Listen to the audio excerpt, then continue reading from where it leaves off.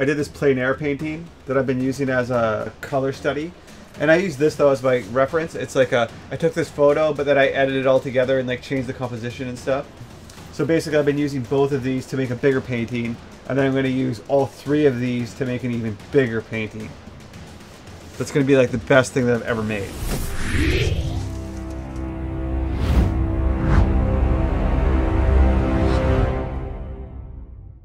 I want to take my own reference photos and turn them into paintings. The problem is that I have no photography experience to speak of. So what I've been doing is buying costumes, hiring local models, and just doing my best.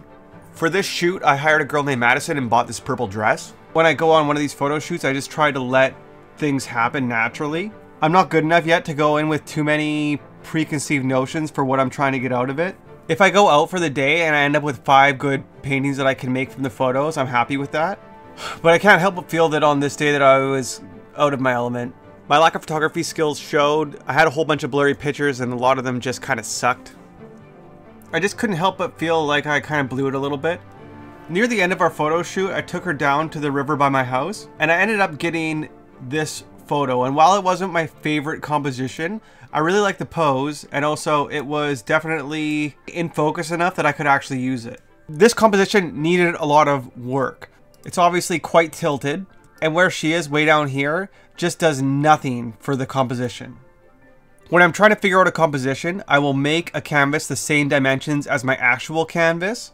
I will import the picture and I'll Photoshop it until I get something that's a lot closer to what I want. Before, after, before, after. I leveled out the composition, I made her a center point of it, and I added in some flowers on the bottom.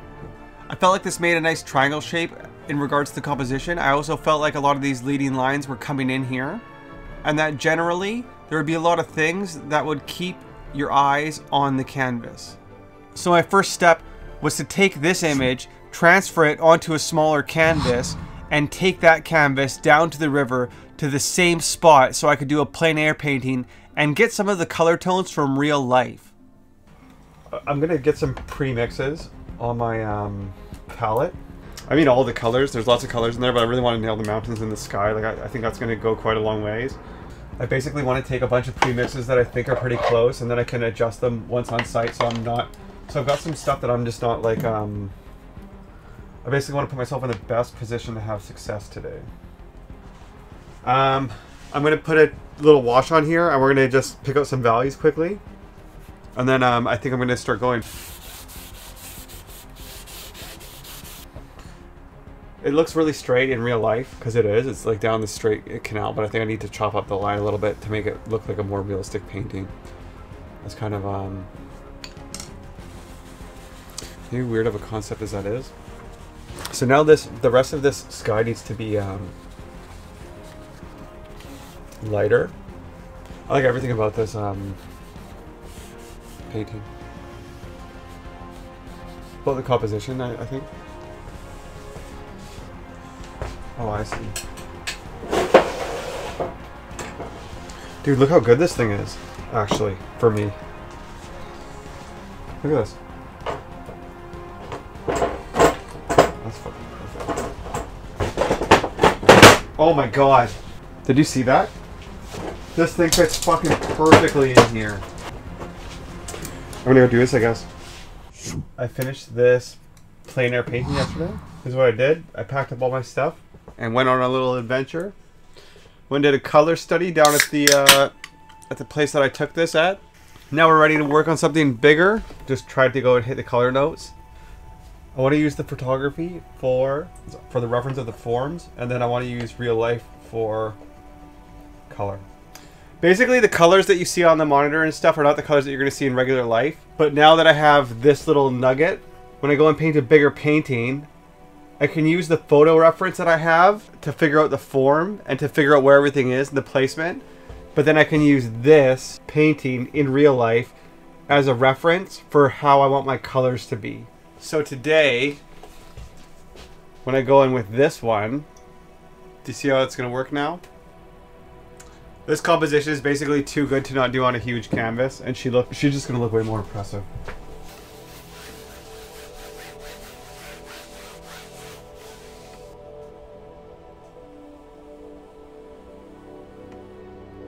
sometimes I kind of use the edge of the brush to scrape off a little bit of the wet paint.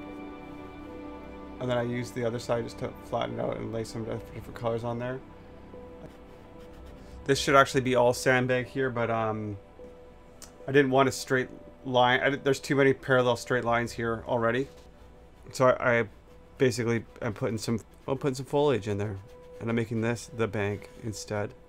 Because I was kind of the main reason why I put the little bit of the sky in is because I didn't want someone to read that mountain as sky. That's what I was concerned with. I was gonna say one of the things though that I seen yesterday when I was painting was these trees definitely reflected down into the water. One of the other things that I really like about this picture, I like that there was like a gradient from light to dark on this mountain. And then when I did this yesterday, I kept it pretty white over here and I put some higher chroma stuff in the sky. I thought that maybe that helped with the illusion that there's like this wash over top of it. I sketched this on here. I erased some stuff with thinner. I'm pretty happy with where the proportions are. At least it's enough to dive into it. Just want to get a little bit of paint on here because I want this to got a hair. I want it to glow, basically, for what I do.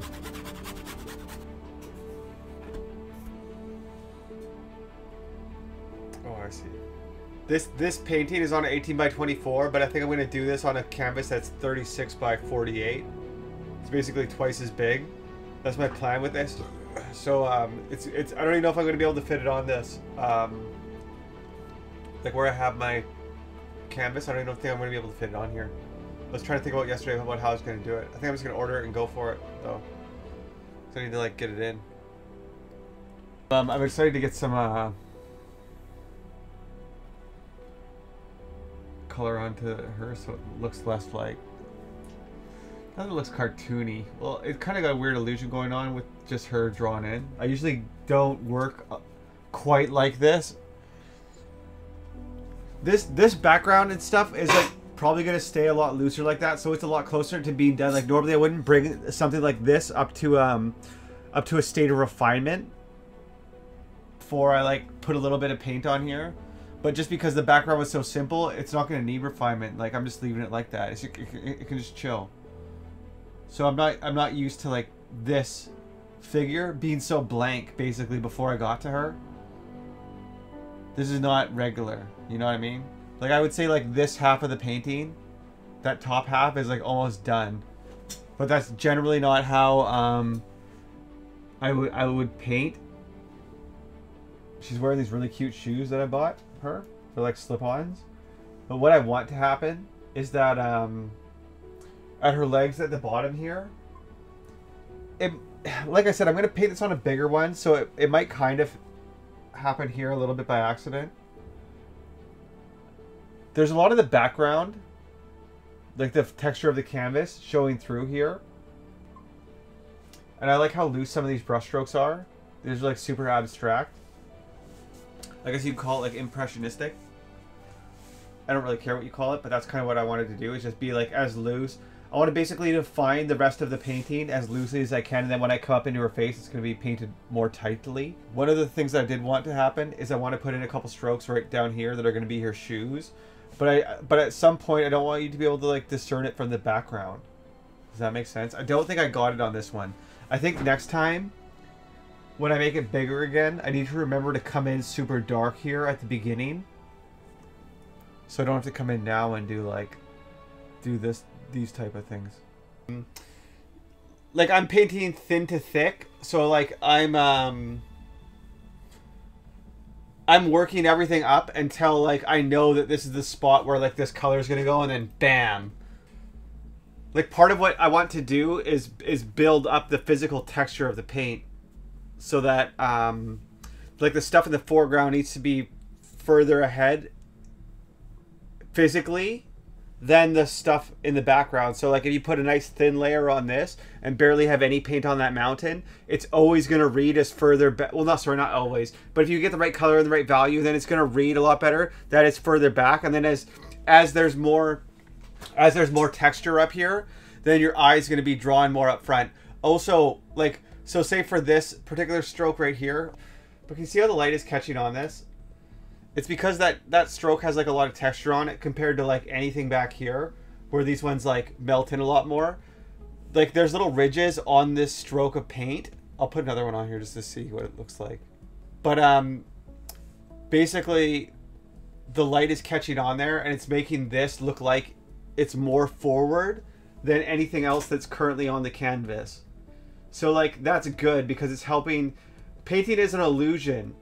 And so it's basically giving the painting a physical depth. I'm saving those big ones for the end. That's also why I haven't painted in like some of these flowers and stuff that are supposed to be in here, which I'm working on now. But that's like another reason why they haven't showed up yet, is because like when I put them in, I want them to be like boom. Now that I'm seeing these colors on here, I think I want these blue ones next time on my big one. I think I want these blue ones to be way smaller. That's my takeaway. I think I need to mix some of the highlights, like on like some of the reflections. I need to mix them up into the sky color, which is just like, I don't know, a really hazy white. I really like how I did the mountains. When I was driving around here this morning, I was looking at them. And there was like, it was like very diffused and like, I don't know, the mountains just had like, there was just a lot of like, they just looked like this. And I was like, yeah, it was a really good choice. Just to paint what I see, instead of painting what I think it should look like. And I can measure how long her palm would be to palm, fingers. And then I can put it over here and see. No, it's pretty good. She looks pretty dope, I think. It's flipping close. I had an art teacher, an online art teacher, that said basically once you were like closer to the end, when you get closer to everything being right, you can start to see all the imperfections in like in everything. That's how I feel right now. No, there's something I don't have right about, I think, the shape of her face, the outside shape of her face. And there's something different I can do with the eyes and stuff too. Damn, it's like pretty close, but like there's something about it where like she looks, this girl in the mirror to me, like she looks good. I can see how it's different. She looks like a little Kazakhstani. Kazakhstan or like Eastern Russia. She's kind of got, it's like white skin but like Asian eyes. The highlights on her face definitely need to be more, but I just need to let the paint set. I just want to let the paint set up, I think, a little bit. Yeah, check that out. Pretty dope, I think. I'm really happy with that one. This is 36 by 48. I knew that for my big canvas, my character was going to be about 33 inches high, so I drew it on some cardboard and then I transferred that onto my canvas. So, with some of these, I'm just trying to get some darker tones in there because it's going to take me a couple days to work down there anyways.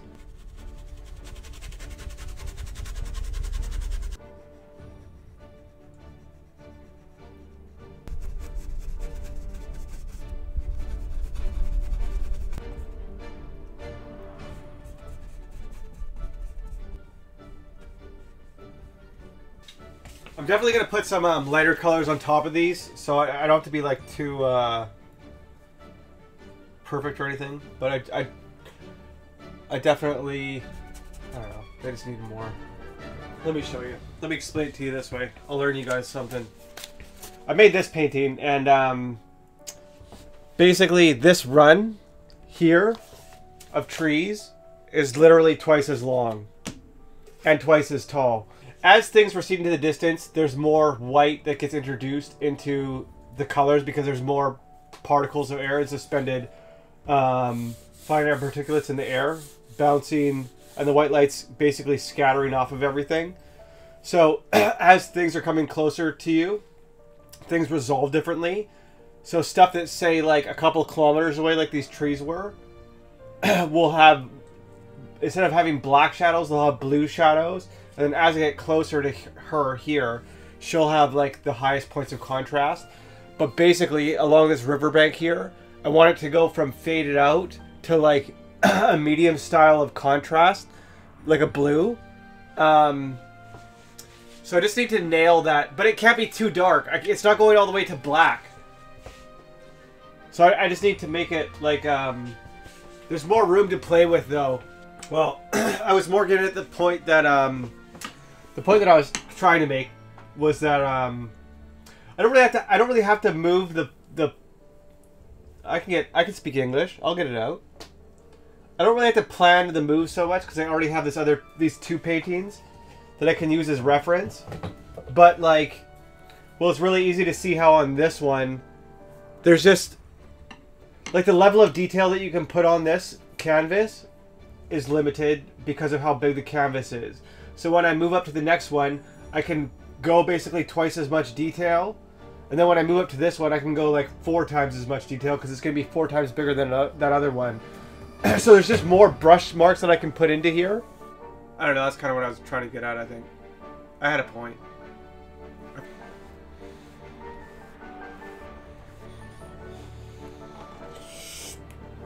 So as I was talking about earlier though, these trees here are fading out, so they become more, the contrast ups as they're coming closer. But then there's a couple more banks and a couple more rows of bushes that are also closer to me, the viewer. So these need to be a darker value. I think that what I have on here right now is too dark, but once I put some green over top of it, it'll soften out a bit. I'm also kind of a little lost, I think, right now, in the sense of I think I should have one more row of trees, bushes, and I don't like.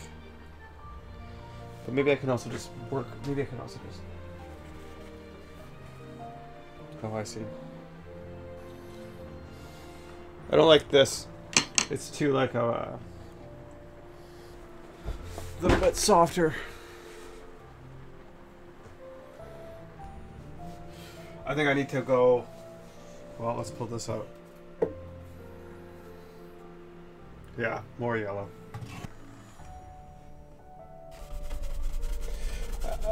This is not the right color on that needs to be on here right now, but it's kind of okay. I was kind of thinking about like staining the canvas a little bit more than anything with this color. With these colors.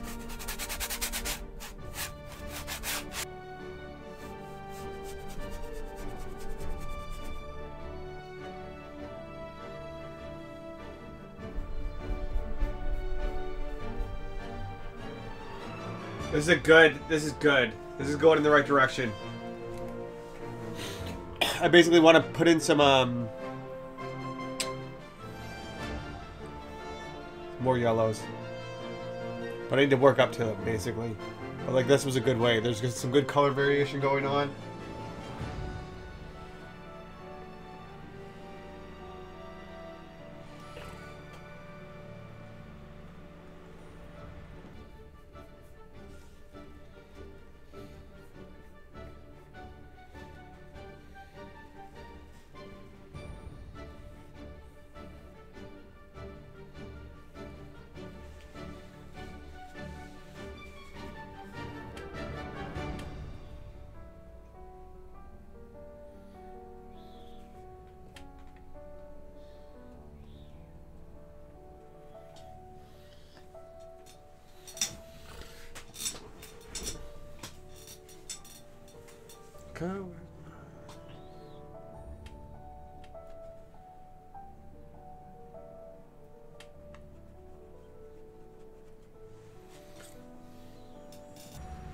Dope.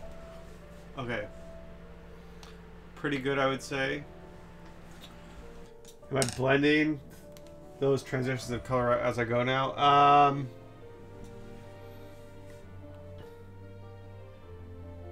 little bit.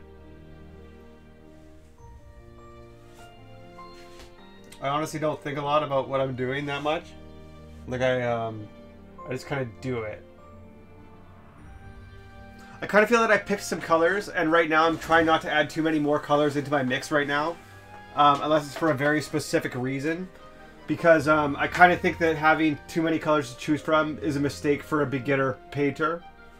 I still feel like I'm a beginner, but no, I feel like that's a mistake. Like I feel that you don't like. There's too much stuff to learn without getting confused by like which red to use. Like that's adding a layer of complexity I think that I don't really need right now. That stuff will all come to me eventually. I just gotta make paintings. You know what I mean? And like getting in the way of yourself, I think a lot of times with yeah, which red do I use? I think it's an air.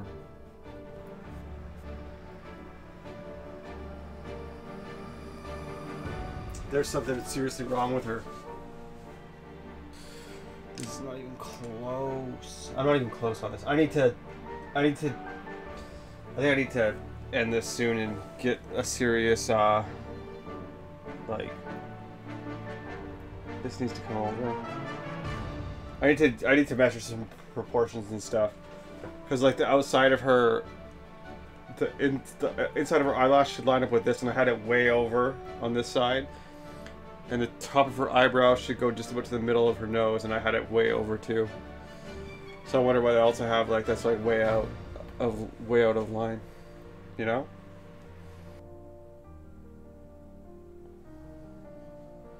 Whew, okay. This is gonna be dope, I think. Feeling pretty good? Let's go. Where's my mirror? It's way over here.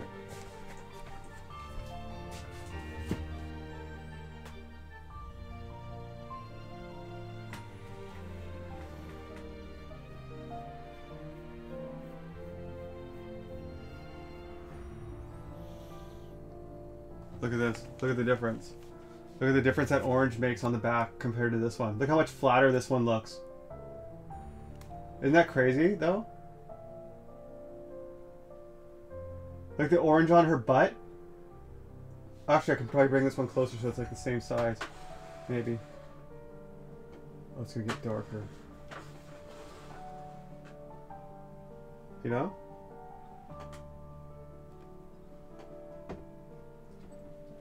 Look at how much difference the orange made.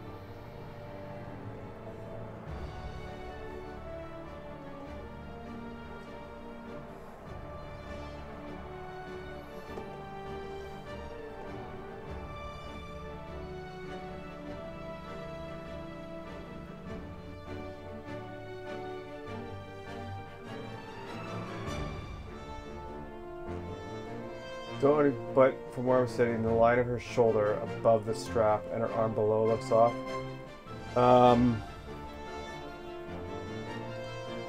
Yeah, it's not her arm. This is not the top of her arm. This is like her arm, the top of her arm, the shoulder is here, and the upper back. That's why this comes down here. She's kind of like rolling. She's kind of like rolling her. She's kind of rolling her shoulder forward a little bit.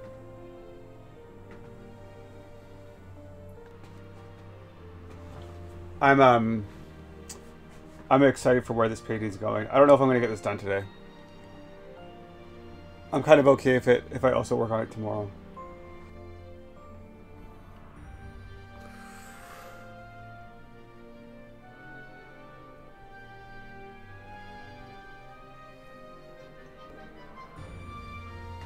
A little bit more red. Sorry, I keep thinking that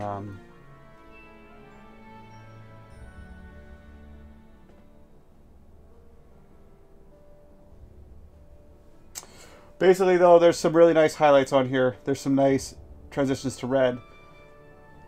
Lots of warmer tones in her in the shadows. There's lots of grays in the cool parts. Her hair, I really got some nice oranges, I think, in here.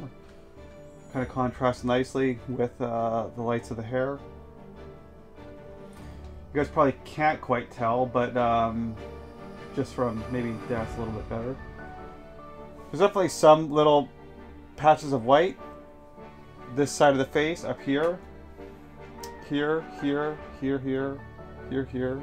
Catching. This hand, I think, is... this hand came pretty far today. I gotta fix this one up today. So... got everything on a bit of a different angle. Then we'll see how she goes.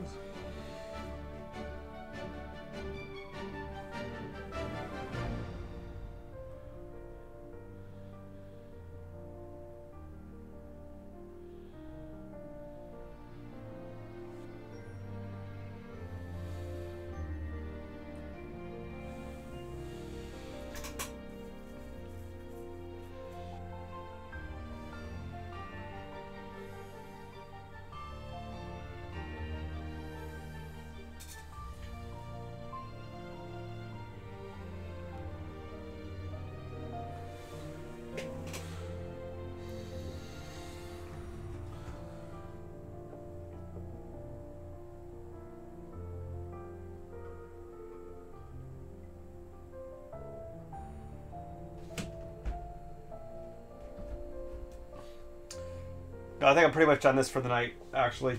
I was just kind of looking at it. I don't think I have much more to do on this.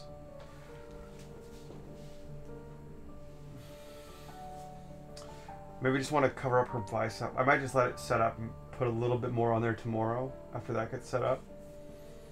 But I'm thinking it looks pretty good overall.